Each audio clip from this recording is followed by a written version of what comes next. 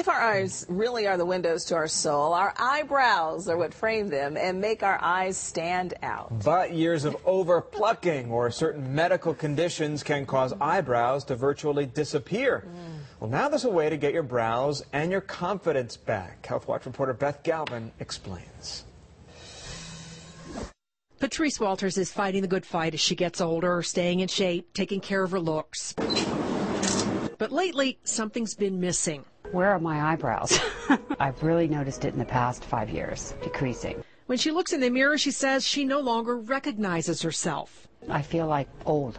It's like there's nothing framing my eyes. It's like something's missing. It's just old is really what it looks like. So Patrice is trying to put her best face forward and came here to Dr. Behnam, a leading physician in eyebrow transplants. Among all the hair transplants that I do, the most satisfying ones are the eyebrow transplant because it makes such a huge difference in people's lives.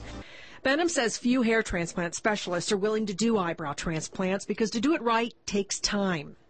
The design has to be just perfect. He books only one surgery a day and spends hours with his patients on design before beginning the transplant. She's a perfect candidate because she used to have good, thick eyebrows. Dr. Behnam says the most common reasons for eyebrow loss are overplucking, too much rubbing, hormonal hair loss, and even using too much liner. Over time, the hair stops growing back. I have a lot of young women who, in their teens, they used to pluck their eyebrows and shape them very aggressively, and by their 20s, they just have a very thin line of eyebrows. As he preps Patrice for surgery, he creates the graft sites, where single follicle hairs that were taken from Patrice's scalp are inserted individually at 20-degree angles to create a natural-looking brow.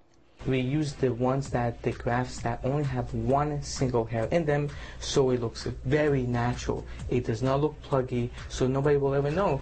Although it'll take about 6 months for Patrice to see the final results. This photo was taken the day after the surgery. And in this photo, taken only a week later, she's starting to look like her glam self again. Now I have eyebrows. It's like, oh my God. Beth Galvin, Fox 5 Health Watch. Amazing. Patients are usually sedated with an oral pain medication, and most only need one procedure. Find out more about eyebrow transplants and hair restoration surgeons here in Atlanta. Go to myfoxatlanta.com.